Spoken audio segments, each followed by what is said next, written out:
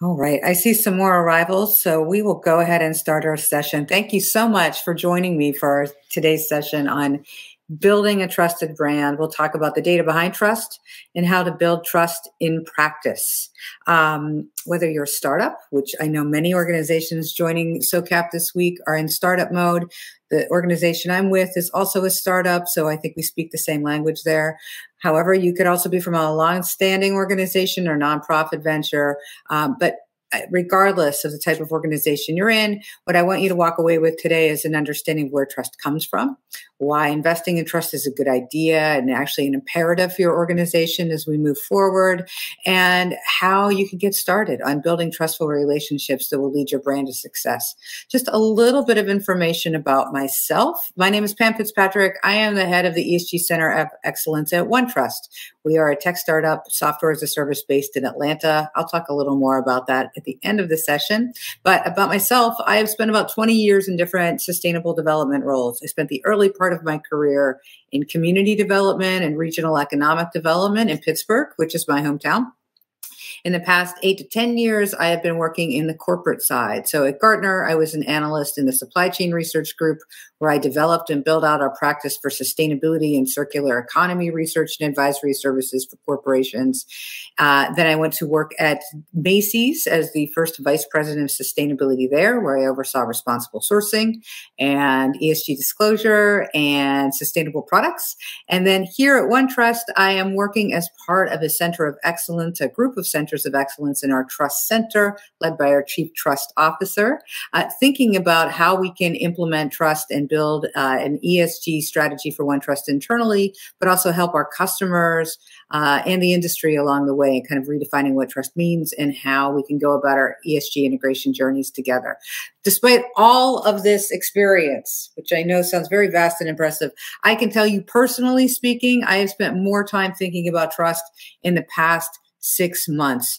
And that is because I met this little creature named Sally. Sally was a cat who showed up on a property. We moved here about 6 months as of last week. We bought this house 6 months ago. And on our second day, we saw this girl walking across our property with something in her mouth, which we soon realized was a kitten. And we saw her carrying a couple more of them across our property. And I've been a cat person my whole life, but I've never taken in a stray or interacted with a stray. And I just couldn't let this girl be out there with her kittens on her own. So I started kind of introducing myself with some tuna and some milk, kind of bringing out the good stuff.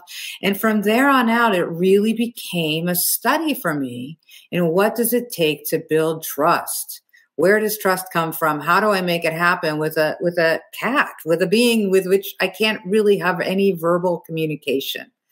And I'll tell you, it took just a lot of thoughtfulness and real understanding of what it means when I put the food in one place versus another and how she responds to that. I didn't touch her for weeks. I let her initiate kind of contact with me. And eventually she led me to the tree where she was keeping her 3 kittens. And now I'm happy to say that all 4 of them are part of our family.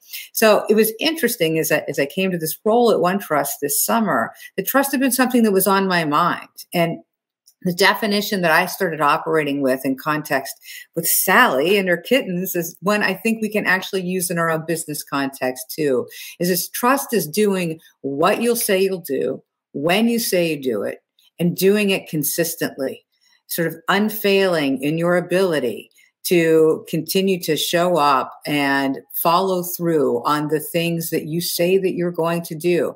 It's only when you have that consistent demonstration of following through that you build that trust that really serves as the basis of a strong and loyal relationship. I think we spend a lot of time talking right now, I think, particularly in the business community, about the importance of purpose. And purpose is important, but I'm going to make the argument today that trust is even more important, and that purpose without trust will actually create some problems for you. So I'd encourage you to think about whether you're a startup or a longstanding organization, what are the things that we can do to start advancing, really focusing our organization on not just purpose, the why are we here, but trust. How is it that we're going to show up? What are we going to do? And how are we going to do that consistently? And that's what I'd like us to talk about today. So what does trust mean? Well, a few years ago, I was thinking about trust in teams in my workplace.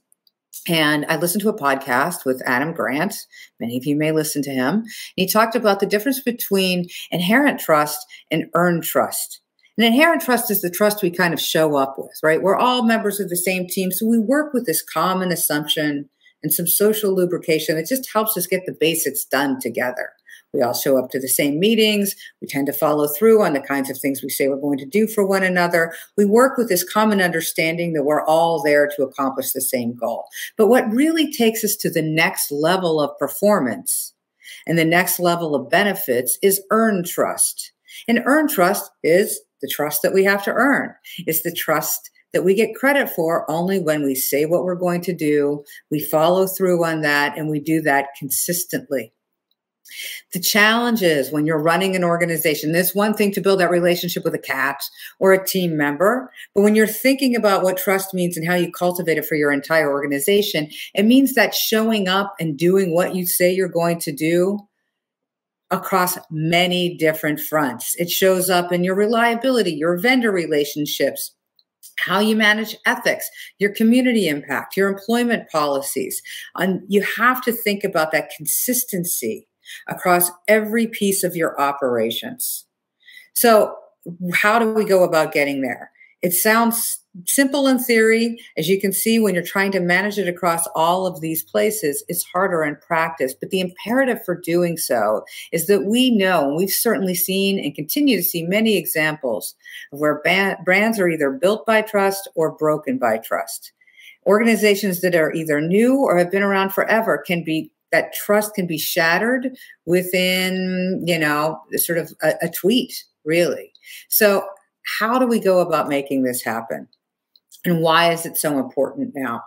I think one of the things that we're very cognizant of here, and we're talking a lot with our customers about, is that it's trust that is really driving the next decade of growth and differentiation.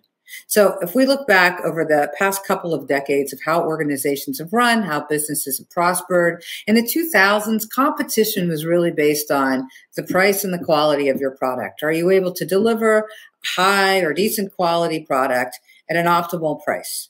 Right? And that kind of led to lots of operational decisions on how we focus on resource efficiency, how we make things as economical as possible, which has consequences both inside and outside our business. But those were really how you competed, price and quality. 2010s, we saw some different things emerge, right? And that is the layering on of experience and engagement. A lot of this was due to the rise of social media. We had new ways of interacting with our customers, and experience and engagement became key differentiators in the market. Well, like all great innovations, there were some unintended consequences that came with that rise of social media. And a lot of that related to disinformation and mistrust. And for that reason, we really think going forward in the next decade, what's going to be the differentiators of your organization are your ability to deliver transparency to your customers and other stakeholders and leverage that transparency as a platform for building trust. That's what's going to set you apart. And the organizations that get that right, that choose that as their North Star and stick to it, they are the ones that are going to be built to last. Stakeholders want to know not just what you offer, not just what is your product or service or what you stand for or the mission that you have in the world, right? But how are you going about getting it done? How do you run your business? And do you run it that way consistently, or do you kind of come out with some messaging and then kind of go in a different direction when needs and circumstances would cause you to kind of stray from your path? That's what's going to make the difference. We can see signs that this is already happening, but I think what's helpful for you to understand is like what becomes possible when trust is strong. We see 4 kind of key levers that organizations can tap into when they've invested in trust, what are the benefits that they gain from it? What are the sort of areas in which you build your business case for creating trust? First is competitive differentiation. As I just explained on the last screen, you are looking for ways to differentiate your brand by consistently demonstrating trust and transparency. Second is attracting investors or donors. The expectations have changed. Organizations, funders are looking at your long-term play and your long-term value. Being able to show that you have a commitment to sustaining trust with your key stakeholders as part of your value proposition is going to have strong appeal. Third is simplifying compliance. I was just talking to someone yesterday who was saying when she was in a manufacturing firm, there was an occasion in which the plant that she was working with or within kind of missed a deadline on a key permit. And, they had good track record in compliance with the laws related to this permit, but they just somehow completely missed the deadline. Something fell through the cracks. So what did they do? They went to the regulator and they confessed, hey, we made a mistake. We missed our re-permitting deadline. Pardon me. But here's the reason why we would like to work with you. We've had a great track record in the past. We've had no non-compliance issues.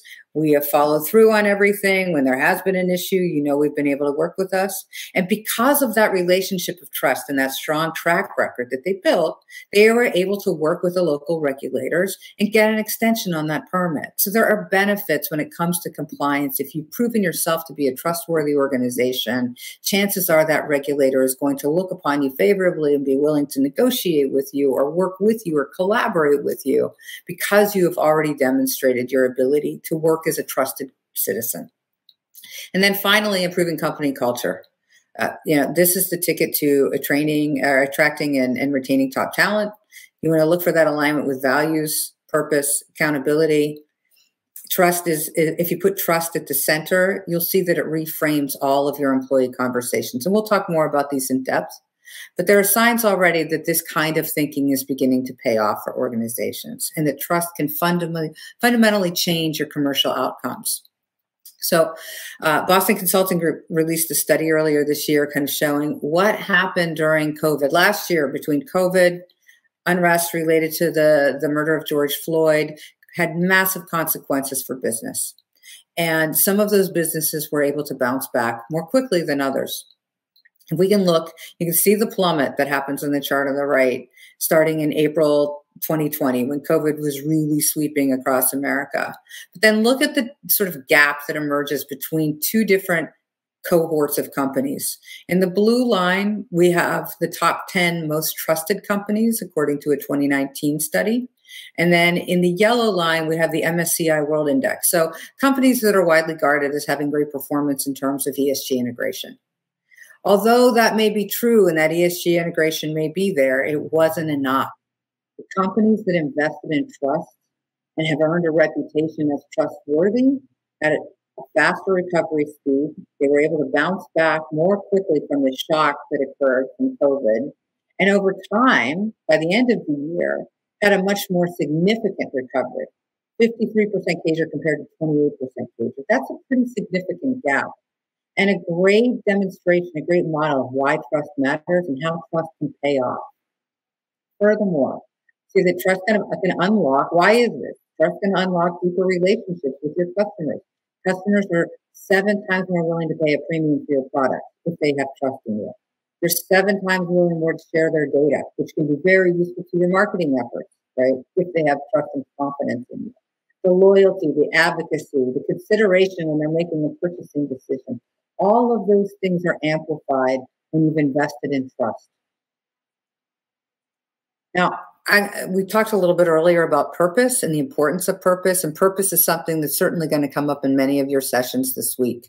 It's what pulls us all together, so it brings us here. We're operating with a strong sense of mission, a strong sense of purpose. In the corporate domain, over the past few years, starting with kind of the Larry Fink letter from BlackRock that came out in 2019, the emphasis on purpose has been continually growing.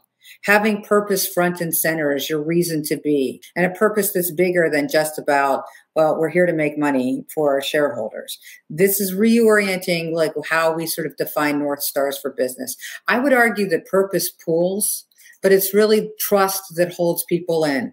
So as you're thinking about purpose, the importance of the purpose of our organization, how we talk about our purpose in our marketing campaigns, that's wonderful. Keep that going. That's important. That's the fireworks show that's going to bring people to you. But if you want to keep them there, you have to switch from thinking about the fireworks to instead kind of pivoting to a lighthouse. Keeping that light on in the lighthouse consistently. That's sort of what the metaphor for trust is. It's the steadiness. It's the reliability. And that is what is going to keep those who came to you because of that alignment on purpose will keep coming back to you because they trust that you are following through in that purpose broadly in the world, wherever that may be, and that you're following through on that purpose as it relates to your business relationship with them. So keep this in mind. If you're looking for that mantra, purpose pulls, trust holds. That's what we need to remember, and that's why we need to invest in trust. So let's talk about the stakeholders and how to engage with them. What we're really talking about when we think about how we need to build trust with our organizations, it takes a big commitment to three groups. First is your customers. Second is your people. And third is your ecosystem, that broader sense of players who may be your industry peers, they may be your trading partners or suppliers or vendors. It's a big group, and we'll talk about that in a moment. Why your customers? This is a really compelling data point that came out of Edelman's Trust Barometer earlier this year. 40% of the 28,000, I believe it's 28,000 surveyed people, adults that they surveyed globally, 40% said, there are brands that I love. I no longer buy from them because I don't trust them. Imagine that. I love this brand. I believe in this brand. I like what this brand offers me, but I don't trust them. So I'm not going to make that purchasing. I'm not going to put my money with them anymore. And that number goes up even higher when you're talking about higher income individuals. It goes up to 50%.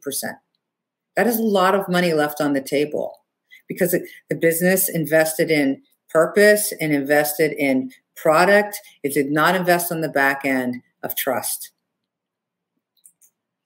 People, another one of our key stakeholders with whom we need to build this relationship of trust. 1 in 4 people left their job in the last 6 months or plan to in the next 6 months.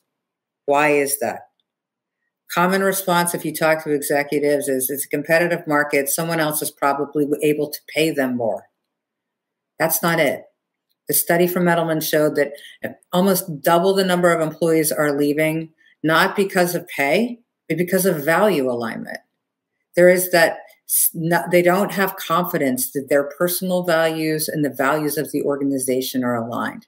Chances are they work in environments where they do not feel that trust is strong. They do not feel that the respect that is sort of represented in trust is extended to them. And so they're looking elsewhere. That's a really significant number. That gap between pay and values, I think, is probably unlike anything we've seen before.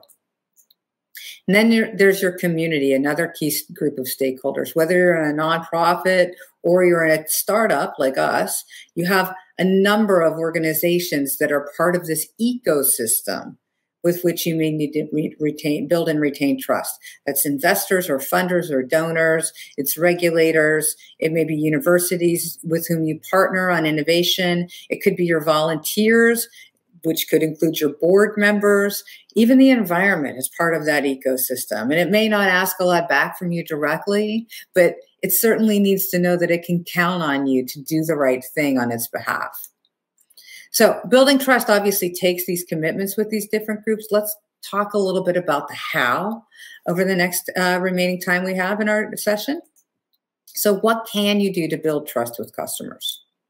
First, take a lesson from CPG. No industry spends as much money understanding consumer behavior as consumer packaged goods.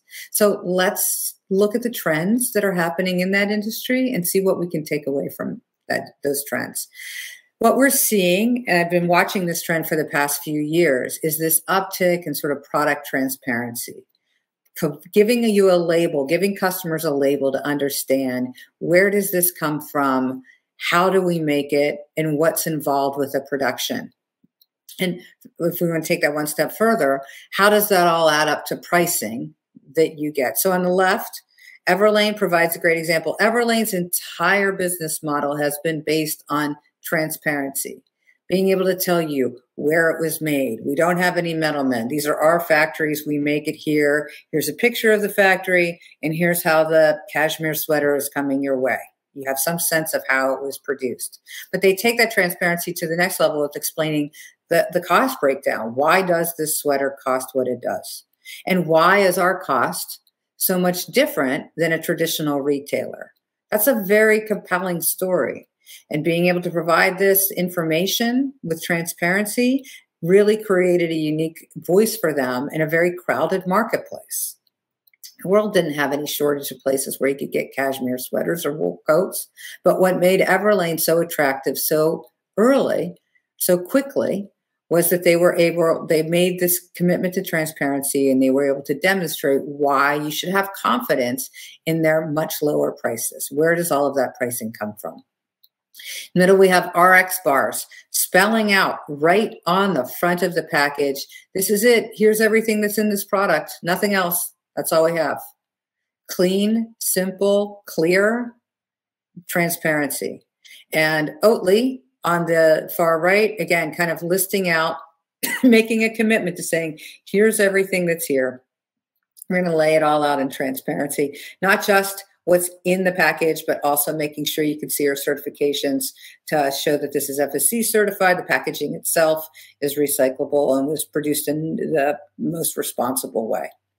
So once you start noticing this trend, if you haven't already, you will find that you see it everywhere. I saw some clean beauty products the other day that were focused on creating new labels for beauty product packaging. It really is a growing trend. So how do you take part of it? Whether you offer a tangible product or whether you're a services company, there are lessons here that we can take away. Here's some great examples of service companies, 2 software companies. So we're in the software business. We pay a lot of attention to what software companies are doing. Buffer does the cost breakdown for a service. So when you pay $10 for Buffer, what is it that you get? How much of that goes to salaries versus our profit? Certainly a great, simple way to tell that story. Kickstarter, very transparent about its values and our mission, making sure that that is front and center on their website. Here is why we're here. These are the agreements that we are operating with, and we are extending those agreements to you. So there are a myriad number of ways in which you can tell your organization's story and create a transparent product label for yourself. Following through on all of that is where the trust comes from, but it begins with the transparency. So takeaway, what is one of the things you can go back and do? Ask yourselves as a leadership team, what is on your transparent product label? What are the kinds of things that you could include on your website, in your presentations, on your packaging, wherever that interface is between you and those stakeholders we talked about, your customers, your employees, your ecosystem? How do we share this information? I'll give you a few examples. Stakeholder engagement approach and findings, to something I was talking about with someone yesterday. Who do you engage with? What are the stakeholder groups that you have conversations with along the way? And what came out of those conversations? There is a desire in the investment community, if you're talking about or have aspirations to become a publicly traded company, then investors would like to see that information. They would evidence that the upper levels of management in your organization are paying attention to what your stakeholders have to say. They see this as a hallmark of good governance and of sound strategy. You're actually paying attention to the changing sentiment of those in your universe, right? So being able to describe that, here's who we spoke with. We did some listening surveys. We surveyed our customers. We engaged our employees, being able to summarize that. And you don't have to share all of the data and findings, but a little bit of the how and maybe a couple key findings that you think are useful and that you actually took action upon. Great way of establishing trust. Ownership and funding sources. And I will tell you, anytime I worked in the nonprofit sector earlier in my career, and now if I'm looking to do work with a nonprofit, one of the first things we're going to do is go look at your 990. You know what's great? When the 990 is already on your website, so I don't have to go do a separate search on GuideStar to find it. So having that information right there on your website minimize the search. Don't make people go on an investigative journey to find out information. Bring it all under your umbrella. Show it off. Make that part of your product label. Anything you can share about your management? Who are they? What roles do they have? How does governance work? How do decision-making processes work at your organization? So I've spent a lot of time in my role as a sustainability leader looking at how are other organizations rendering or telling the story about their corporate governance as it relates to sustainability. If you go on and look at the reports of Best Buy or PVH, for example, a couple of retailers, they include in their sustainability reports almost an org chart that says, here's who is accountable for sustainability in our organization. It starts with the board, the CEO, here's their responsibility, here's some working groups, here's a steering committee. Being able to articulate how decisions are made around how you set pay, how you do business, who you do business with, how you work with suppliers, all of that can feed into that sort of pillar of trust that you're trying to create with different stakeholder groups. Your pricing model, we saw examples of those. Composition and diversity, hopefully, if that is the case, of your management and your workforce at all levels of the organization. That is becoming sort of a table stakes discussion. So if you can get ahead of that and start laying that out now, don't worry about perfection. Show what's there, show the facts, and describe your plans on how you're going to improve those numbers. Suppliers and supplier diversity, this is another really important area of the diversity, equity, and inclusion sort of umbrella that we don't always do enough talking and sharing about. So if you can articulate that information, we worked with 300 suppliers over the last year, 10% of them would qualify as diverse suppliers. Our ambition is to move that number to X over the next 5 years, and here's how we're going to do that. Very helpful context, very helpful to your suppliers in understanding how you make decisions around procurement. And conflicts of interest, also another thing that is just, disclose it. And the conflict of interest may not matter as much as if it were kept hidden. So I want to remind you, as you're thinking about this, don't just look to see what your peers in the industry are doing. Recognize that trust and listening go hand in hand. Trust should begin with the act of listening and go into your stakeholders. So talk to your stakeholders and find out what really matters to them. What is the data? What is the information about how you operate that they want to see? And bring that their way. Focus, develop a list of priorities. I'll tell you, it's not easy to make these decisions to release this information because once you do it, it comes under scrutiny, but pick a few things and commit to it. And I think you will see the payoff. So moving from customers, what does it take to build trust with your people? This is something that I think we think about in many different angles. We think about the value of diversity or about pay, but we don't always put it under the sort of umbrella of trust and thinking about trust. And I think if you start with trust and then ask yourself, well, what are the levers where trust could either be built or broken down within our own organization?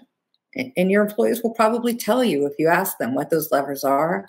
That gives you those clear areas where you can start building strategies that will build and reinforce that trust. Why this matters so much is going back to some recent Edelman studies. My employer is now seen as the most trusted institution within, I believe this is a global survey of the past year. So while people are making moves, they are also saying, out of all of these other institutions that affect my life, business, NGOs, government, media, my employer is the one I have the most trust in. It's an interesting sort of tension that I have not yet unpacked, but it's important to ask yourselves, well, what is it as an employer that I could be doing to fortify that trust so that they don't make a move? It tells you that people are hungry for looking for a trusted relationship with their employer, and until they land on the right one, they're willing to keep moving. Employees are also your most critical stakeholder. Again, going back out of this, like pre-pandemic, customers at the center. It was a widely held belief that was who you were really in business to serve. Employees came secondarily to that. Now, having gone through what we've experienced in the past year, there is a new understanding that without thinking about your employees, without putting your employees at the center of everything you do, how can you be of service to your customers and clients, let alone the communities where you're operating and your shareholders? It's a remarkable flip. and one that really drives home the importance of starting our conversations not with just what do we pay people or how do we give people career progressions or are we doing enough about diversity. Instead, how do we fortify trust in our employee base? How do we keep them moving forward? Here's an example. In a software company, again, this is where we tend to look. We look at fellow startups. What are they doing? An organization called Front, they have about 200 people. They're based in the Bay Area. They're practicing transparency in this way, and you can find and read this online. Open goals. Anyone across the entire organization could look at objectives and key results and understand what those are and how we're progressing towards them.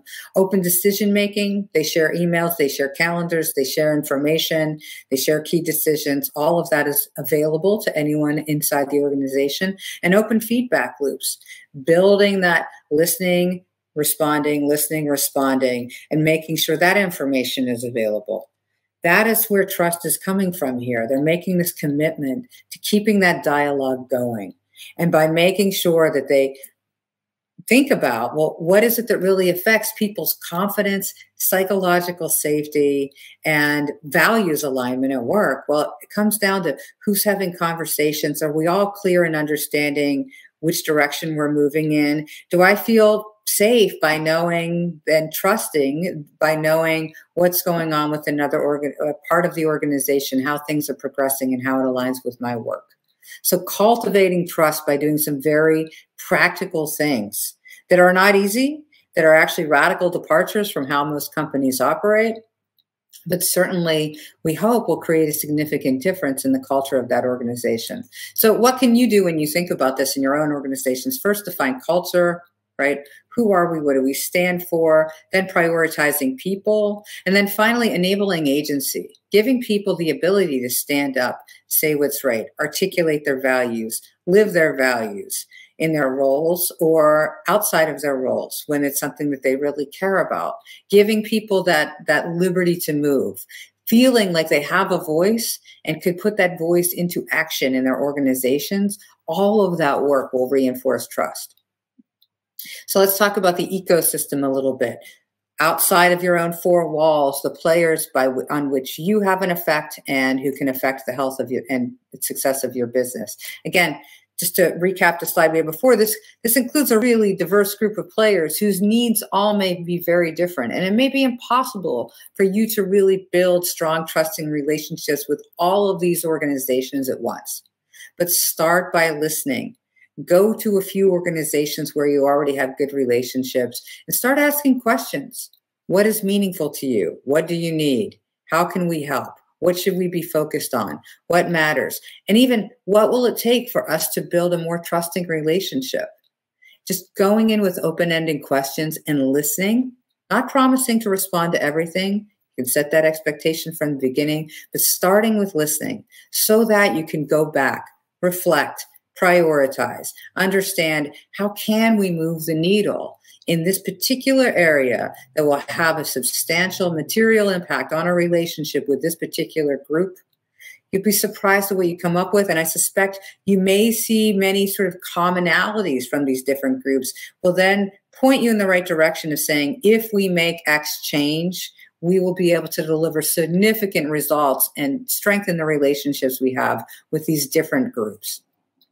We see this too in looking at different other tech startups of like picking a theme that is really authentic and important to them and something where they can have a meaningful impact and putting that at the centerpiece of their work and of their trusting relationship with their community. So a few examples, Dropbox is focusing on human trafficking, Canva, which allows you to create content, is really focused on making sure that their templates and everything represent all of the tools that they provide to content people who are trying to create content really represents like authentic diversity, that it's not uniform in its appearance, that diversity is represented in a multitude of ways, whether it's people, places, etc.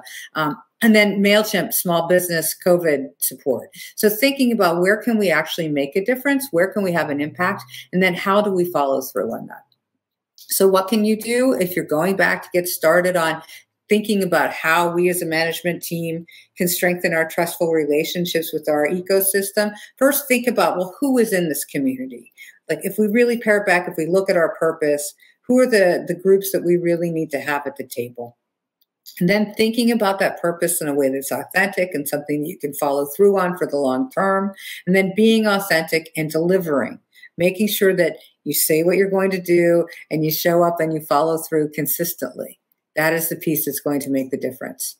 So we're nearing the end of the conversation. I want to wrap up with 3 big takeaways to building trust. First is creating that transparent product packaging. Look at the data, look at the priorities of your stakeholders. Ask yourselves, what is it that we can share about our products or services that will help demonstrate the transparency on which trust is built? The second is elevating the community that makes sense for your brand, as we talked about. Bring that all together, understand where is the place where we can actually make a meaningful difference. And then finally, building trust and transparency into your internal culture, not just in a purpose, making a big declaration of our values of what we stand for and why we're here and the change we're going to create in the world, but really driving it through your operations. Because if there is a gap between what you say you stand for and how you actually operate, it will catch up with you pretty quickly. And you will have that 1 in 4 of employees kind of making their next move within the next few months. They really need that alignment to believe it. That's where the trust comes from. All of these relationships consist of setting up feedback loops that will allow you to listen and then to demonstrate that response.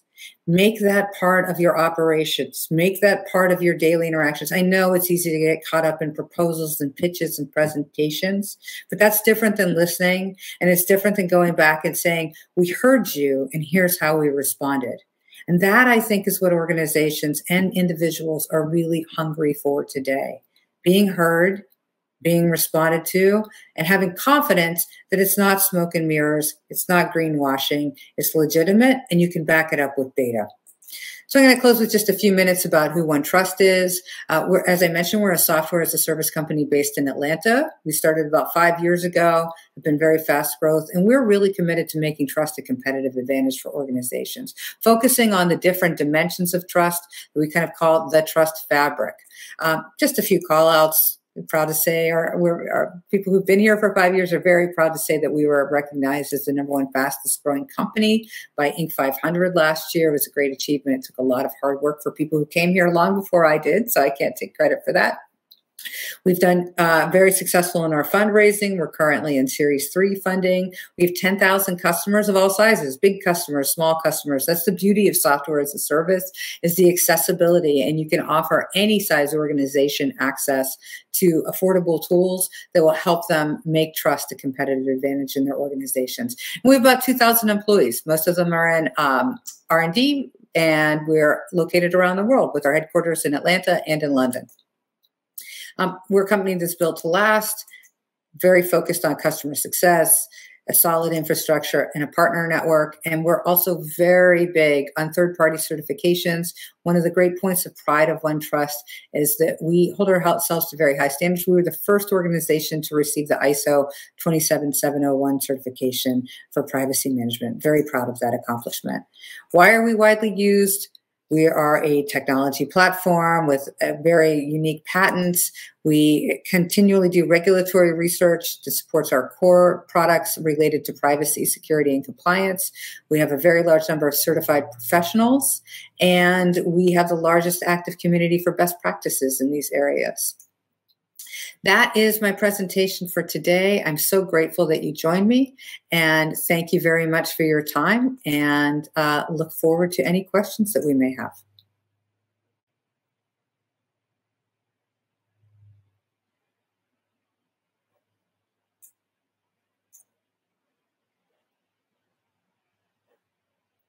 Oh, thanks for the feedback. Thanks, Melanie. Thanks, Robert. Thank you, Alex. It was a real pleasure to be here.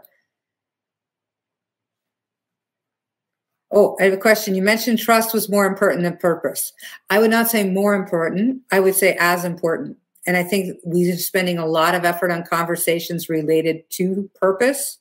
But if we don't have trust and a commitment to trust to back up that purpose, We're going to miss out. People will come for the fireworks of purpose, but they will stay because of the lighthouse of trust. So keep that in mind. How active is OneTrust in emerging and frontier markets? That is a great question. And I am not in the market side, but Mark, if you would like to email me at pfitzpatrick@onetrust.com, I could probably forward that over to someone who could answer that question for you. Any tips for starting off ensuring that trust is built right from the start? That's a great question, Melanie. I think, Melanie, start small is always a really great way to go. So pick one area where trust really matters. And again, let's look at Everlane. Everlane decided, look, we're a vertically integrated company. We're going to offer something at a lower price, and we're going to demonstrate why that price is low and make that part of our brand. That was sort of in my read of the Everlane strategy. But if you're starting with your own organizations and you don't have a tangible product, where you can say, well, this is how we landed at our pricing, or here's how we're demonstrating why when you buy this product that the larger social purpose that we've connected to that actually how we're following through in that commitment, which I think is another really good opportunity if you're doing any bundling of like social purpose or social impact and a product or service, demonstrate that link. What transparency can you provide around that connection between what you're selling and the bigger impact that you're claiming to make in the world? Because, there will be skeptics. I'm one of the greatest ones, having been in both the nonprofit and private sector. So, think about how you tell that story and provide data that gives your customers and stakeholders the assurance that you're following through on what you're claiming you're going to do. So, but Melanie, I would suggest start small. Take one thing where you think it's going to make a big difference. And if you're not sure what that is, ask your customers, ask your stakeholders, the communities in which you operate, ask your employees. They'll tell you where it really matters. How do you move your enterprise clients from seeing their data baseline on ESG metric to actually taking action to improve on those baselines? Oh, Evan, we could do a whole other conversation about that one. Love that. That's a great question. I think sometimes, Evan, that in my experience, the taking action can come from a few different places. One is a crisis. Like, sadly, sometimes we only see action after there has been a major crisis. For example, in the apparel industry, the collapse of Rana Plaza really shook up the apparel industry and generated some new commitments to improving factory conditions. So a crisis is one. Short of a crisis, I think there's got to be some kind of a business case. Can you share data? Customers need this. Expectations have changed. And how do you pull the data to show that the expectations that, yes, it's great that you're measuring this, but here's where you need to be. Like, businesses have we all have finite resources. So figuring out how to commit those resources to moving the needle on a particular ESG metric always has to come from a business case. Yes, Mark, you can. That is right. Pfitzpatrick@onetrust.com. Anyone can reach me at that email address. Melanie, it's the marriage of storytelling and metrics. Now share how you're working in a way that trust. Yes, that's a great way of saying it, Melanie. You should be good to giving this presentation next time. Nice summary. So just so everyone sees, Melanie's kind of sharing that storytelling and metrics can help kind of put together a story of how you're working in a way that shareholders can trust right from the start. Melanie, I would add to that, and showing that over time. So if you say we're making this change in this area, does the data actually show that over time? And I think trust also comes from being willing to say, we didn't figure it out yet. We didn't get it right.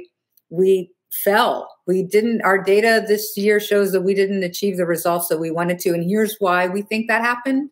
And here's what we're going to do. So admitting failures, I think showing vulnerability is another great way to show trust. And you can do that safely from your organizational or corporate perspective.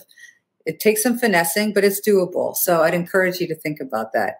We're about at time, and I really appreciate all the comments and questions that came in. Thank you so much for joining today, and I look forward to reconnecting with you. Enjoy the rest of SOCAP.